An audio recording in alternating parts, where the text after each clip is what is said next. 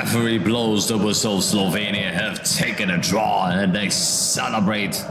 England frustrated, of course. England nil, Slovenia nil.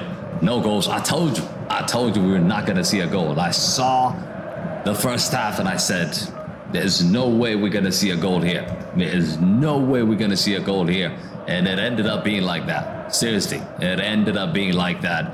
And all eyes is on the referee here. Looking at the Denmark match. They just switched the Denmark match. But talking about the England match, look, England, they still managed to win the group.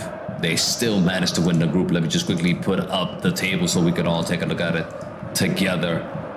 So as things stands, of course, Denmark is still playing. England will finish first.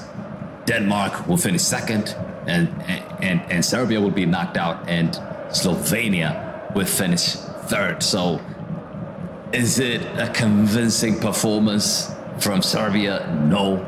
Is it a convincing performance from, I said Serbia, from England? No. All these three games we've seen from England, they have not been convincing. Today we've seen Cole Palmer being used. We've seen Kobe Mino being used again. It's slightly better in the second half. It was slightly better in the second half when those two came on. But in the end, England is just not good enough. And Southgate is deluded. I mean, we thought Ten Hag was deluded, but Southgate is on another level deludedness. So I don't know. I seriously don't know what to expect from this England team. I seriously do not know what to expect from this England team, because maybe they might show up in round of 16. I do not know. But in the group phase, they have not been convincing. They have not been convincing. And let's just quickly take a look at the table right here. As you can see now, not this one.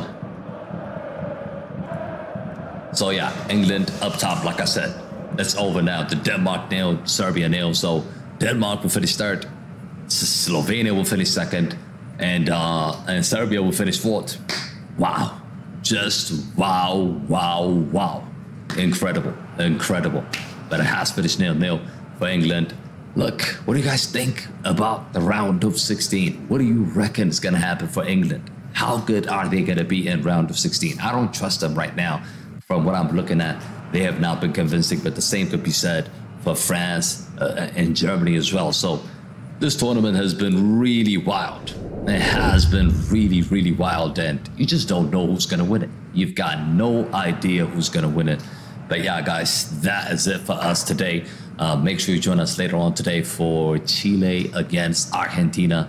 Lionel Messi is going to be playing against Alexis Sanchez. So make sure you join us for that later on today if you can.